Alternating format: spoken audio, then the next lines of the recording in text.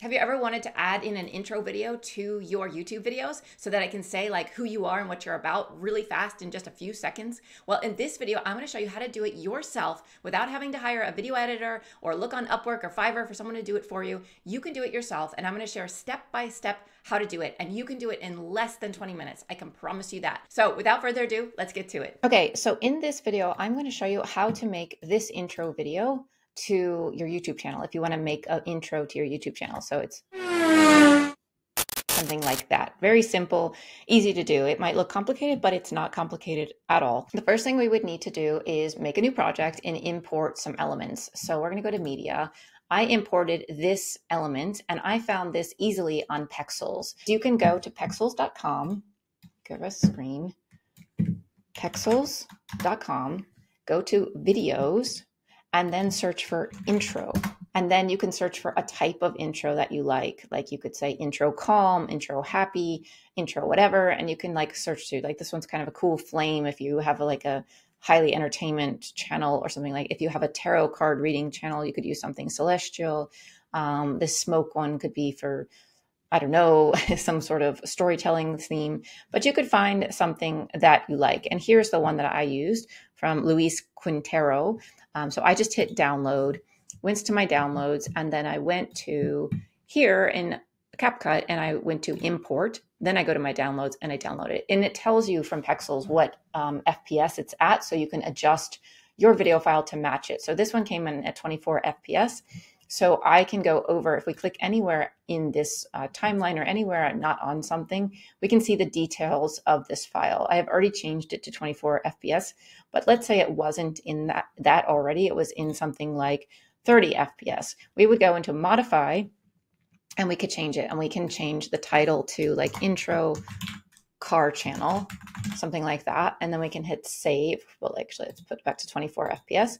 Then we can hit save. So now our details are all updated. So it's 24 FPS. So when I drag this clip in, it will be at 24 FPS. So I'm going to drag this clip in and I'm going to show you how we've changed it. First thing I did was I shortened it. I didn't want my intro to be super long. So I guess this is originally probably about 5 seconds long. And I made it a little bit shorter. So about 2 seconds long. So the first thing I'm going to do is I'm going to go ahead and find the part that I like the most. It kind of repeats.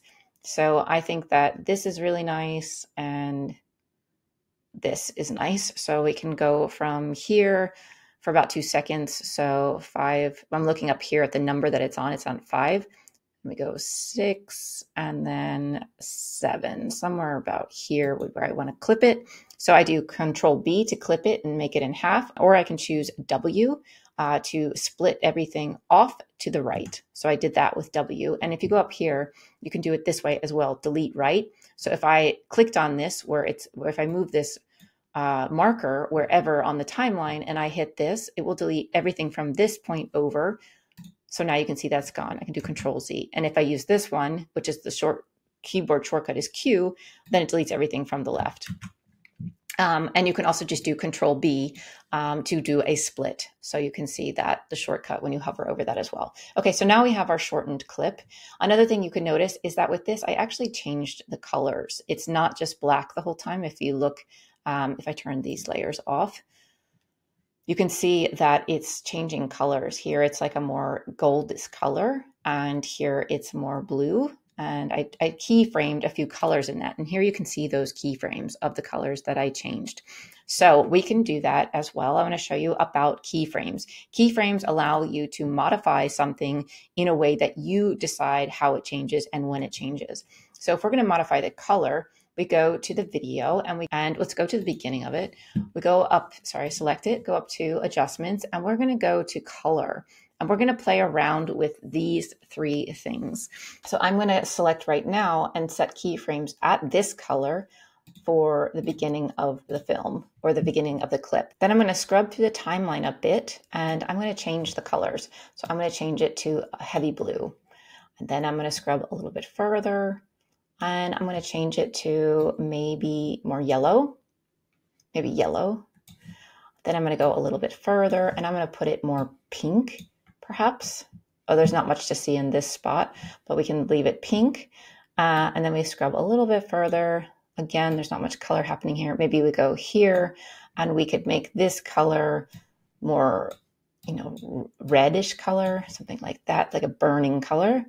And then we can start to maybe transform the color back to something more cool, like a little more cool. Not completely cool, but maybe like a little more yellow color, not so orangey. So now we can see when we play this by hitting spacebar, we can see the colors changing on that piece of film. Okay. So that's the one thing we did for the background. We changed it a little bit so it's not just the plain background, black and white the whole time. Then we wanted to add text to it. So we can go and we can grab text. So I just go up here to text and I add default text and we drag it down onto here.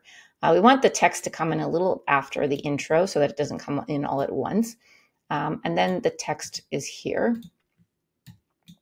This layer is off. Okay, so then it comes in just regular default text, but we want it to be, this is Racing with Rob. So we want the text to be kind of cool. So we're going to do racing. Maybe we do racing and then with Rob. The other one, I didn't do that. I just did all, well, it comes in all caps anyway, this text font that we use. But then we can go to fonts and find a font we like. So I wanted something to do with racing. So I was looking for fonts that looked really kind of cool, that actually, you know, look like a racing font. Ooh, Halloween. Let's use Halloween. Okay. So now we have Halloween. And also I want to change the color. I don't want it to be white. And I also would like the color to maybe transform with the background kind of changing. I think I did that over here. Yeah, I transform the color. So again, we do the same process just so you can get used to keyframing. I'm also going to shorten this because we want this to be shorter. So you just drag it in and I'm going to go up here and I'm going to go to the keyframe, the first color. I don't want the first color to be white though. So I'm going to make it yellow first. And then I'm going to keyframe that color. Then I scrub through the timeline a little bit, add a different color. Let's make it kind of more orange. As soon as you change it, it puts a keyframe for you. You scrub a little bit further. Let's make it maybe kind of this orangey color, scrub a little further. Maybe we actually go to the blue realm. Maybe darker blue is better. And then we could have one final change, which would be maybe orange or red. And another thing you can do is you can copy keyframes. So let's say I like this first color again. So we can do Control C, then move our time frame to here and hit Control V and paste that time keyframe there. So now we have it's changing colors as it's going through. Okay, so the other thing I added onto this was that we don't just want this words to pop in and pop out. That's very boring when such an intense background. So we want to have like something cool happening with the text. So I want to animate it. So I'm going to select the text box. I'm going to go up to animations and I'm going to find one that I like. So there's in and out in animations. So we're bringing this in first. So we want to look in the in animations. And this is the one I liked with this kind of flame thing because it's car racing. So I think that's kind of cool. This one could have worked too. Okay, and I'm going to select this one and it's going to put it on there. So now it's on there. We hit play. It's a little fast, so I want to slow it down a little bit. So what you can do is you can extend. This line shows you how long it takes for that animation to happen. I would like to extend it a little bit. So up here in the animation with your text block selected, it says it's 0.5 seconds right now. You could type in something else, but I'm just going to drag this out a little bit. So now it's a little bit longer. So it's a little bit slower to say racing with Rob instead of so fast. Okay.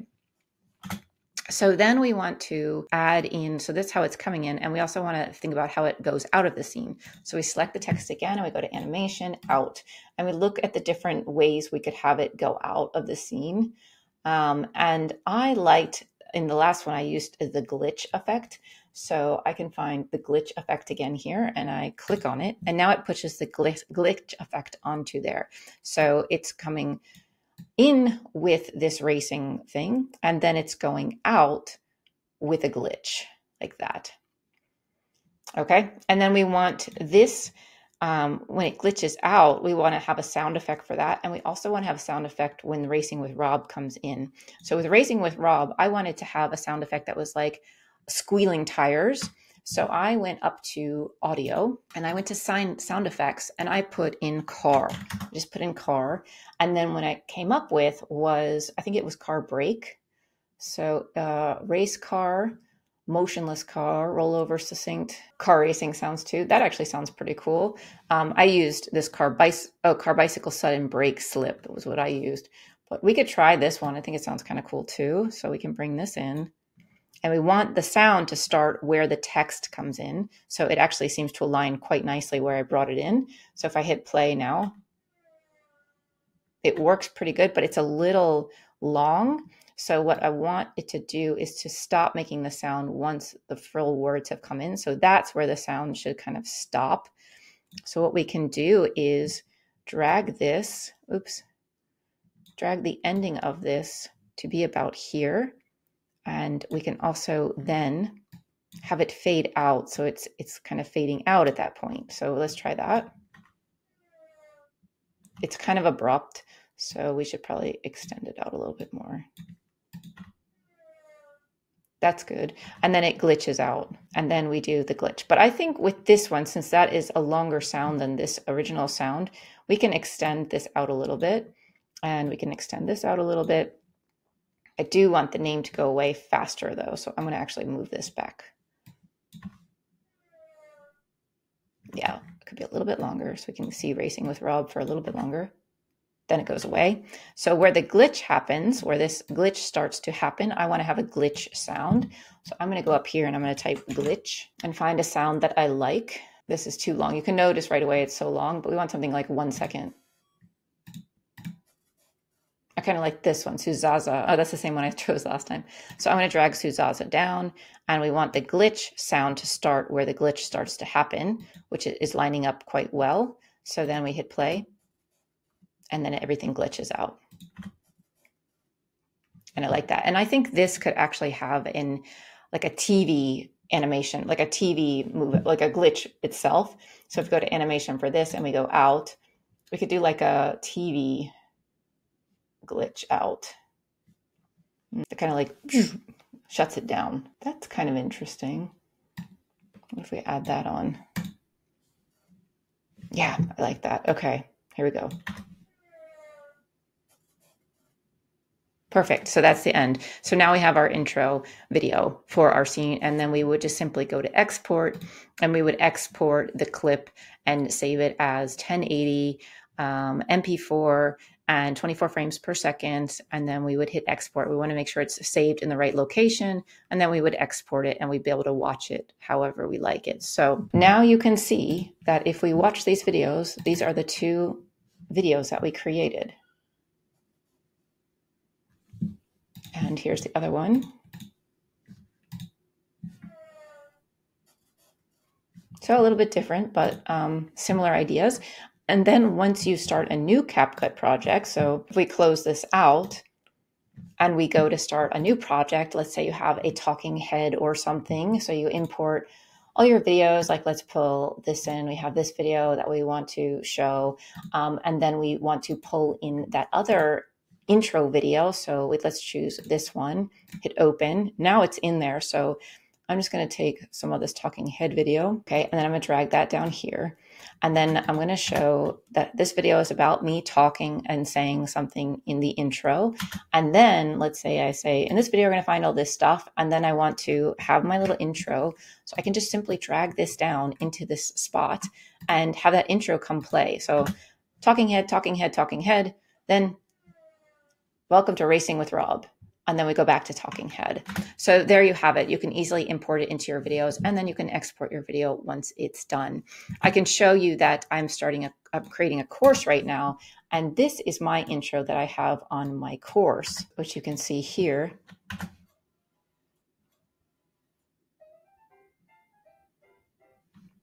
And I did that easily with just bringing in an element from Pexels, and then I added on font and animated the font in. That's all I did. Super simple, and it looks very professional. So there's a lot of things you can do and play with in here, but hopefully this gives you some idea of how to start to create intros for your videos. You just got to get creative and play around with it. And another thing you can do is go watch other YouTube channels and see what their intros are like. But I would keep them as short as possible so that they don't lose your viewers when they are shown.